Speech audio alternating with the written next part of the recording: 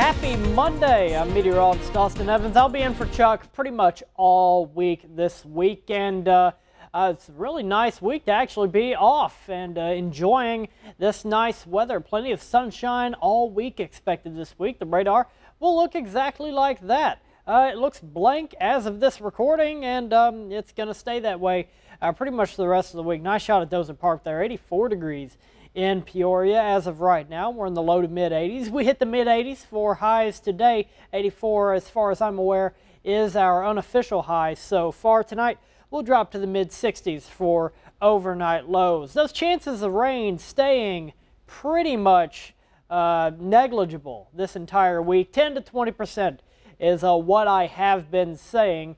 I'll explain more of what I mean by that during 25 News at 5, 6, and 10. Sunshine continuing all this week. Very little in terms of cloud cover. Those summertime storms are possible, but they won't be anything major. It'll be warm and humid through the entire forecast. By the end of the week, we'll be in the mid and upper 80s, and it'll be downright uncomfortable going into this coming weekend.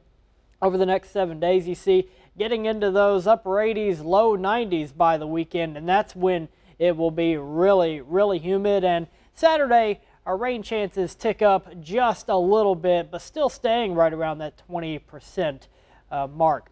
Forecast details on 25 News at 5, 6, and 10. I'm meteorologist Austin Evans. Have a great Monday.